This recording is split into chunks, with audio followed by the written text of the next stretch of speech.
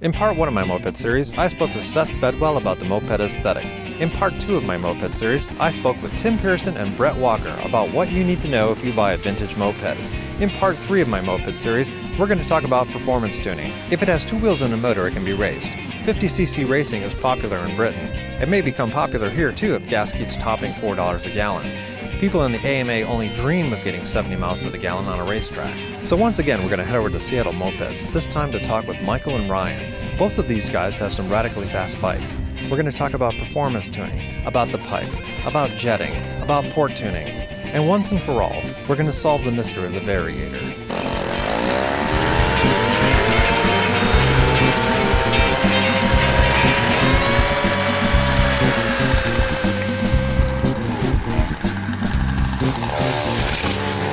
There's got to be racing clubs around. What do people do to modify their bikes to make them faster? Well, the basic things that people do to modify anything is, one, raise the compression ratio. These things have a pretty tame compression ratio. It allows for more torque. How do you accomplish that? There are aftermarket parts. They have heads that have smaller squish bands.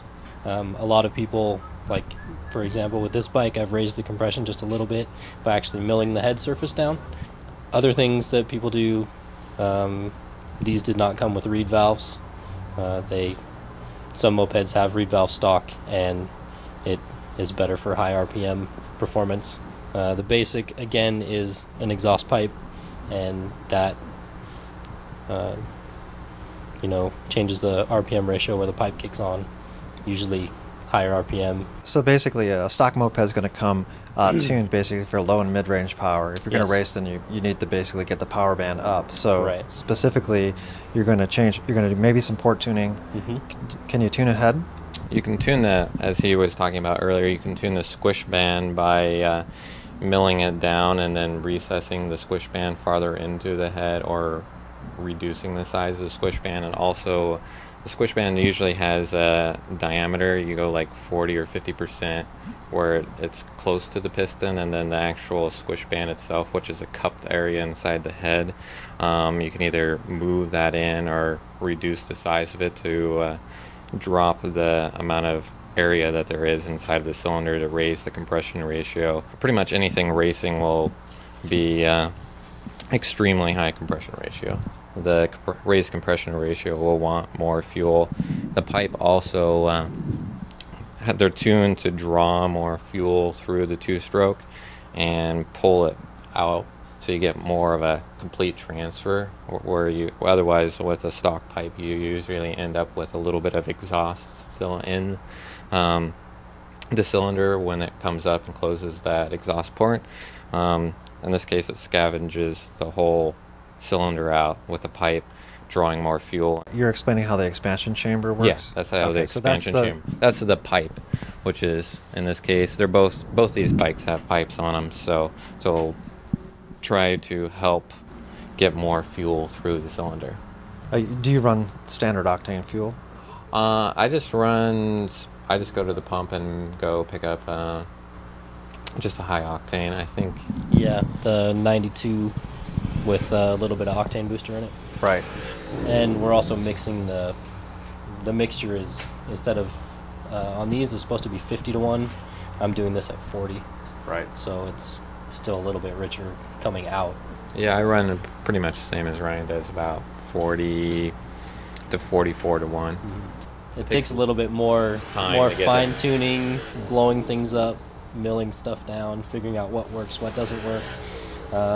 In this case, the carburetor has one jet, so you have to jet for low end, top end, mid range, everything all at once. Right.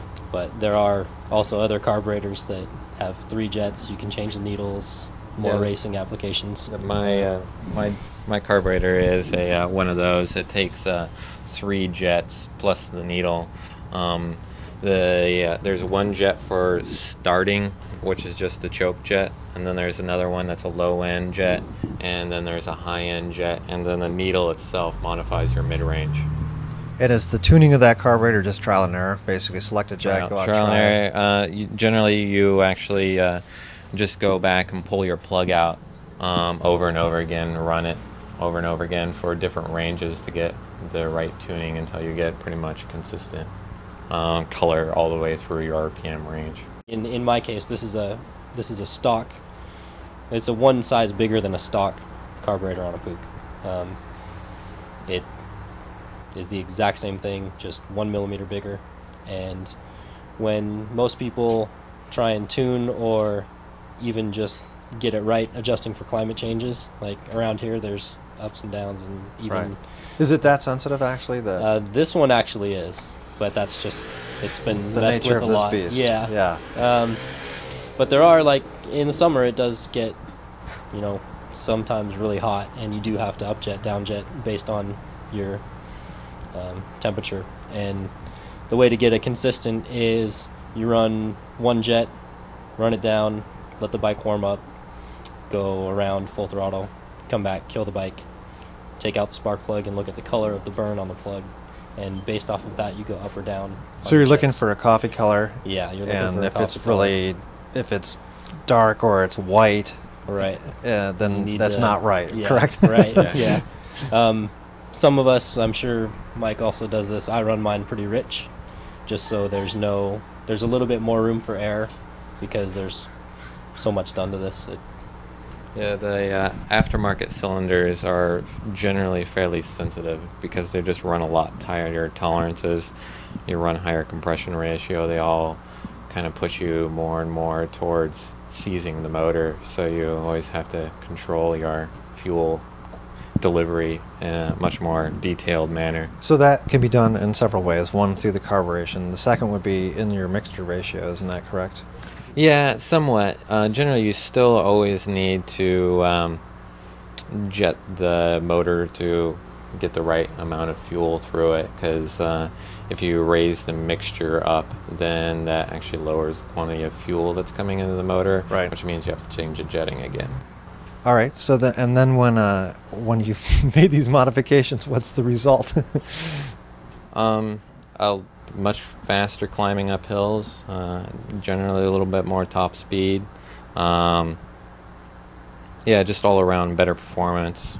A lot more maintenance. Yeah, a lot Right. more maintenance, especially on bikes that are designed for not much horsepower from the factory. So Right. So what's standard horsepower? 3, something like that. two. 1.5 or 2. Oh, Yeah. you're that low. And so Yeah. after you do your modifications, what does it become? I'm not sure. I haven't actually strapped it down and figured anything out. But you're going from 30 miles an hour to what at that point? On the extremes, people can be going 60 miles an hour. Super extremes. Generally, when there's aftermarket parts, maybe 45, 50. Right. Consistent. And I'm guessing that if you're going to do that, then you're going to need to change the brakes and you may need to change the suspension. So what do you do for that? Actually, there's not too many options for the brakes other than completely changing it to disc brakes, which Right. some of the newer mopeds have. So there's a lot of modification done, or that needs to be done to do that.